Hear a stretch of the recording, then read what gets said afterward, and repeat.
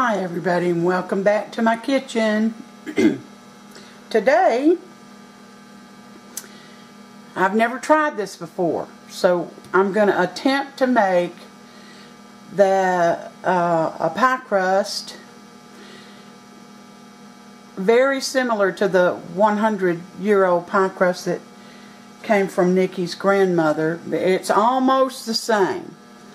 I'm going to try to make it in a mixer. I've already got my 3 cups of flour, teaspoon and a half of sugar, salt, and a 1/4 teaspoon of baking powder in there, and I mixed it. You know, turned this on for a few minutes and got it mixed real well. So that's 3 cups of flour. And this is where this differs a little bit. I'm not just using shortening or lard. This is 1 stick of butter that I cubed up. And I put it in the freezer to get it good and cold. And this is shortening. And it's yellow because it's butter flavor. And I froze it too. Now, I'm going to turn this on, and I'm just going to put it on stir.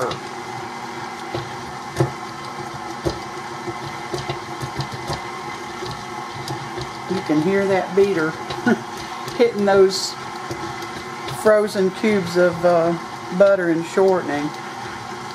And we're going to let this mix maybe 2 minutes.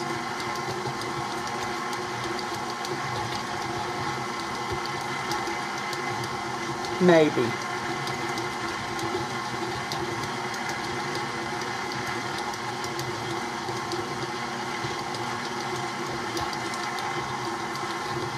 When I start to see a little disintegration of the fats, then we'll stop.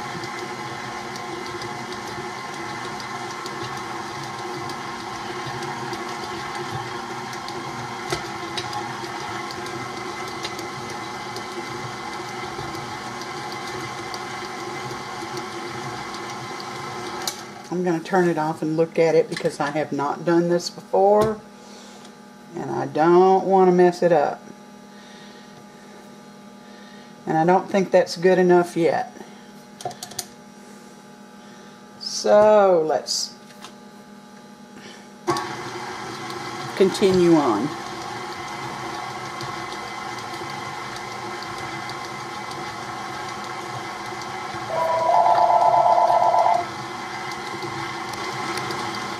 Sorry about that. Alright, it's been going another minute or so. It shouldn't take but a minute or so, actually. Alright, you see it's starting to break up. And the flour is, it's taking on a damp look. Some of the butter's not all broken up, but it doesn't matter. It doesn't matter. Some of it is. So at this point, we're going to start adding the ice water. Now the ice water is, it's going to be about a cup. And I added to that cup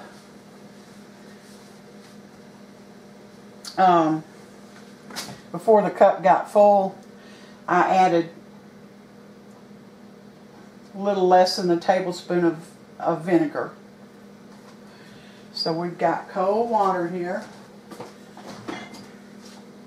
Now the recipe I saw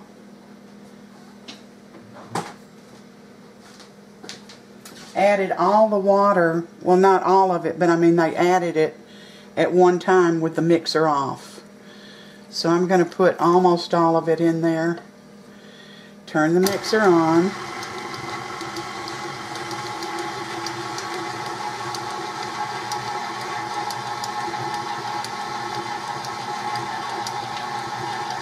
And we're not going to let it get completely mixed up. Let me see what this looks like. I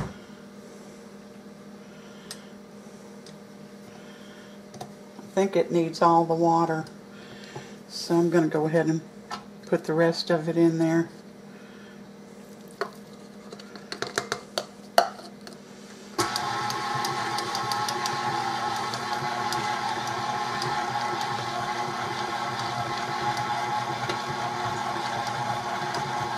Alright, that's enough. Now, I'm going to cut you off while I get my, this is what you're looking for right here. It's not totally mixed, but it's, you can tell that it's coming together. I'm going to turn you off and get my pastry cloth. And that's my oven going off. And then I'll bring you back. Alright, I got my pastry cloth out. I'm just going to pour this dough out on the cloth. I've already floured it. Put this up.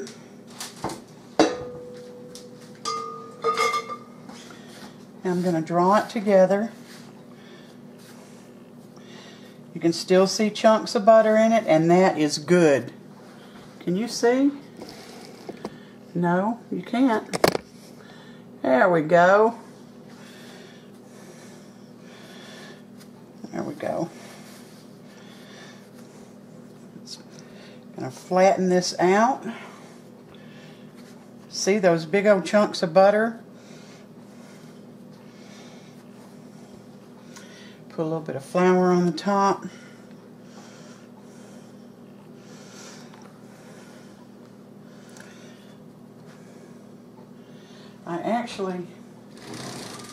I want to cut this in half.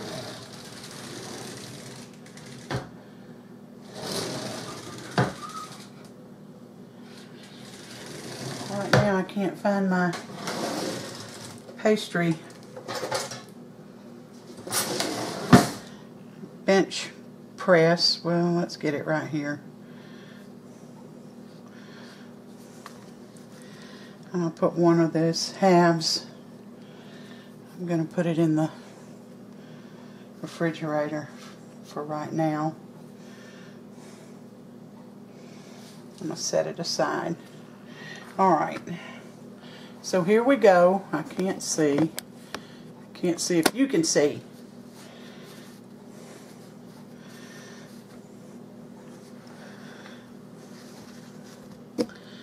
Start rolling it out.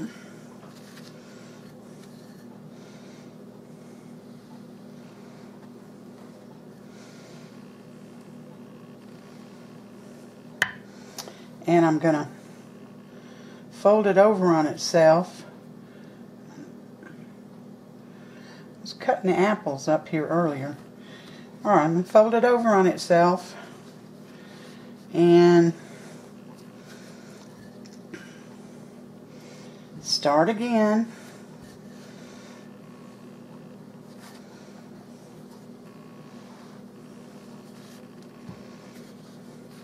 I'm not being too careful because I'm going to fold it over again.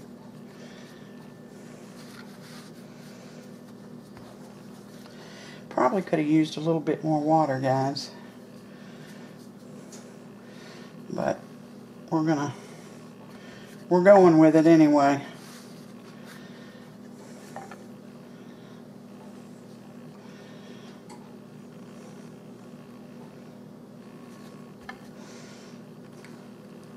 Alright, I'll tell you, I'm not going to make you watch me roll this out.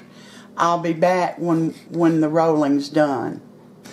Alright guys, I got this rolled out. And as you can see, it doesn't have to be round.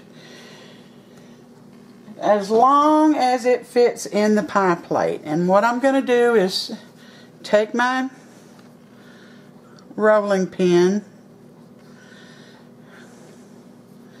and roll this dough up on it. Take my pie plate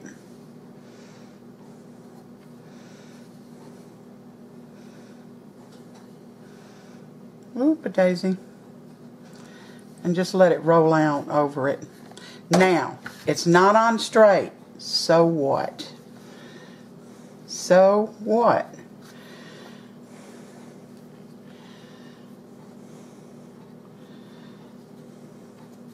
First thing you're going to do is, without stretching it, lift up the pie crust and get it into the corners of the pie plate. Now you're going to have some extra. Extra on one side, not enough on the other. So you're going to borrow.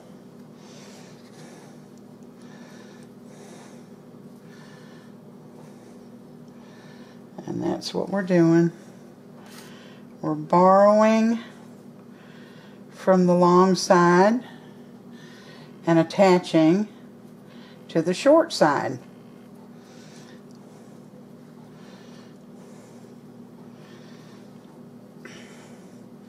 When this pie is baked, nobody's going to know the difference. All right.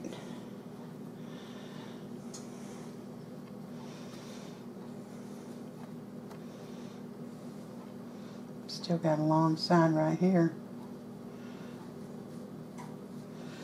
And I'm just going to add some more to this right here.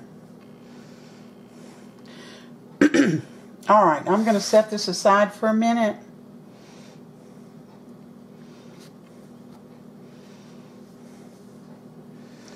There's another kind of short side. I'm going to set it aside.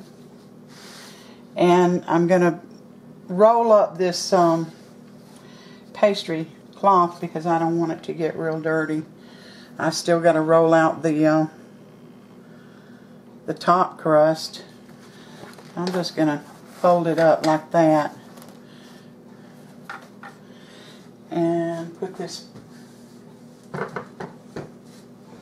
pie shell somewhere else. Alright, now I've got some apples and I threw some cherries in there, and this is nothing but sugar, about a cup of sugar, a teaspoon of cinnamon. I put a couple of tablespoons actually, of flour in here, and some cherries. And these cherries, they're kind of a tart little cherry.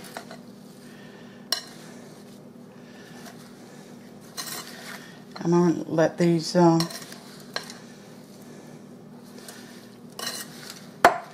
get them all mixed up real good. I'm going to let them sit for, I don't know, maybe 5 minutes. Just time enough for everything to absorb. And I didn't put a whole lot of cherries because you only want, it's up to you, really. It's up to you, but I just thought it would be nice to have a cherry or 2 or 3 in each bite rather than have it just full of cherries. And the kind of cherries you use is up to you. They sell Tart Cherries that are already pitted in the grocery stores, and they sell sweet also. So while this sits and marries, and that's one, I knew it would be some juice in here, that's why I added the 2 tablespoons of flour. And if I said teaspoons earlier, I'm correcting myself now, it's tablespoons. So after this sits 5 minutes or so, we'll be back again. We're back. Now, before I put the apples and cherries into this pie shell, I'm going to baste the bottom of it with just a beaten egg. As it cooks, it makes a barrier so that the bottom crust doesn't get soggy.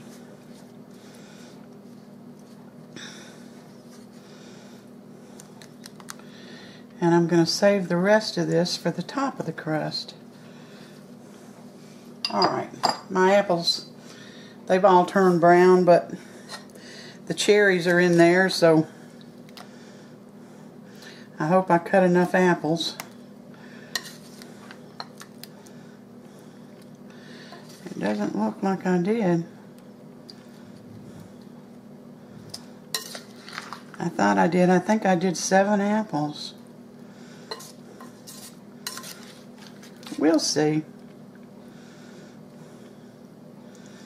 Spread those cherries out. I tasted the liquid just to make sure that I had enough sugar and cinnamon in here, and it sure seemed like enough to me, although it doesn't seem like there's enough apples. And another trick is when you put your apples in your pie shell, make sure that none of them are, I'm going to show you, make sure none of them are turned up. These are pretty thin, but make sure none of them are turned up like that, because that will cause a gap between, a lot of times it will, a gap between the pie shell, top pie shell, and the apples. Sometimes I've had it happen to me. I'll have a gap that big, cut down into it, and I finally get to the apples. I'm going to pour a little bit of this juice in here, but not all of it.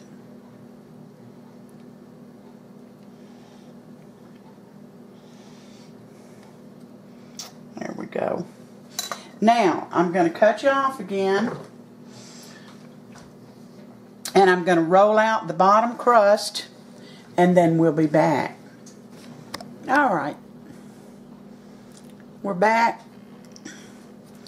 I got my top crust rolled out and rolled onto the bottom crust, the top of the pie. And I was a little short here, so I patched. I'm a little long here, so I'm going to take it off. Right here. You kind of feel as you go around. Alright. Now all you're going to do is top roll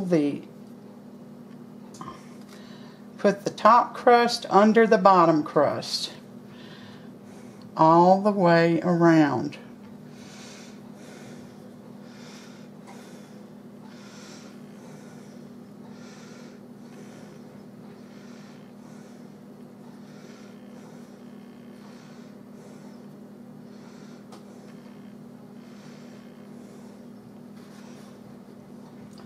Got a little much over here.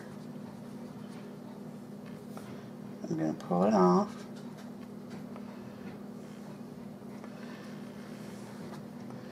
Just lift it like that and roll it under.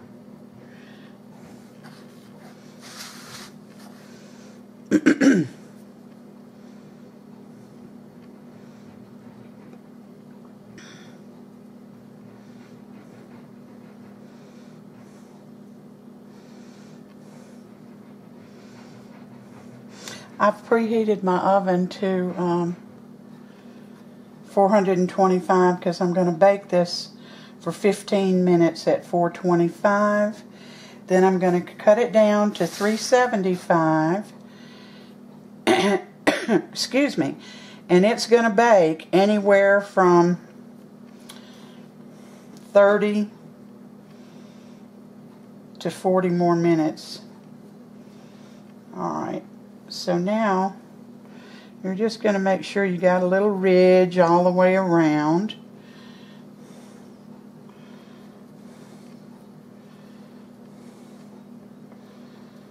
And then just do this that's all you're going to do to get your crimping.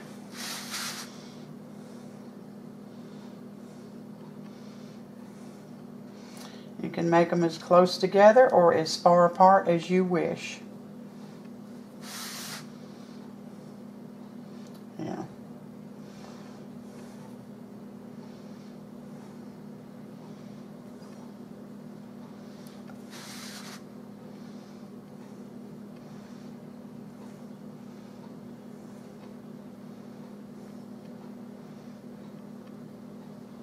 There we go. Now, I'm going to take a knife and I'm going to put some slits in this pie because I don't want it to overflow on the actual pie plate.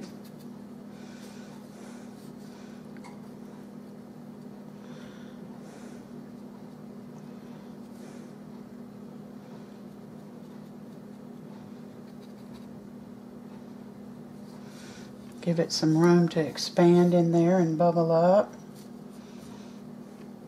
Make sure they're open.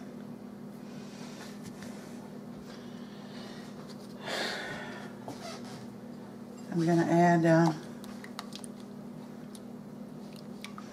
my beaten egg white. Whole egg. I said egg white. It's not an egg white.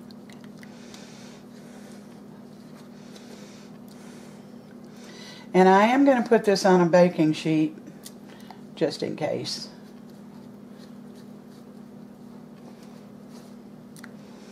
I'm not going to do the crust, the actual fluting, because that's usually what burns.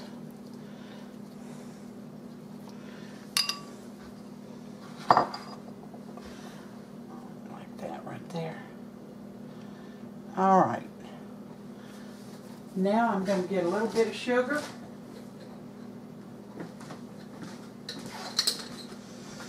And sprinkle that on top.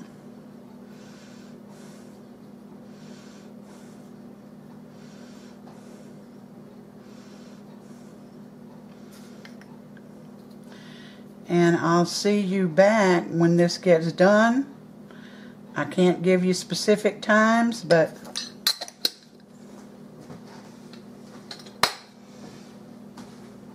we know it'll be in 50 or 60 minutes.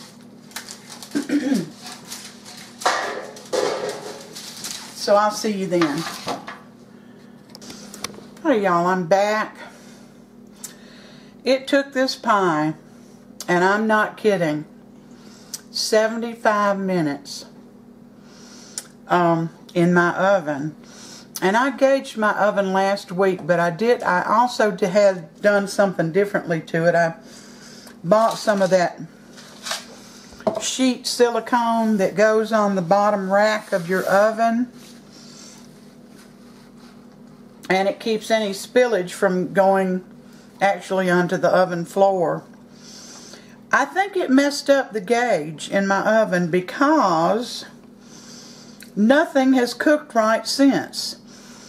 And I cut a piece that was the exact size of my oven rack. So now what I'm going to do is take it out and cut it so it's 2 or 3 inches in all the way around, probably 3 inches, so that the heat can circulate. Hot air rises, but if it's got something in the way, it's stuck. Well, I already ate a piece of this pie, but Sam is here, and that's that 100-year-old crust recipe, isn't it? Well, or is it? It is, but I have to tell y'all, this is the worst crust I have ever made in my life. I will never make it in a mixer again, never. And it's probably totally my fault. I don't know what I did wrong. The pie, the fruit is delicious. Can you all see that? The fruit is delicious. I believe you hit the bullseye on that. You know, Linda's taste buds have been a little off lately. Y'all. This crust is probably delicious. It is not. Thought I was going to have to get a saw to get through it. Well, let me see. I'm telling them the truth. Tell it, sister, tell it.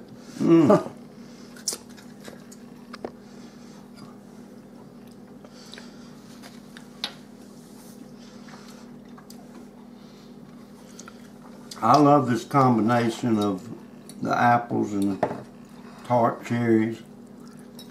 And the crust tastes absolutely delicious to me. Well, there's something wrong with your taste buds. Well, I'm glad. So, yeah, I think you hit the bullseye right here. Y'all look. Can you see that? Let me get you up here. A flaky pie crust would break. I'm telling you, that's why I used a knife. Because you cannot get through. Look at that. It's horrible. It's like a big old chunk of cooked dough. Give me that. You can have it. What? I tell you what. Y'all, most of you know I'm a diabetic. But if this right here kill me, I'd be like that song, like, I'd die a happy man. I swear I would. It's absolutely delicious.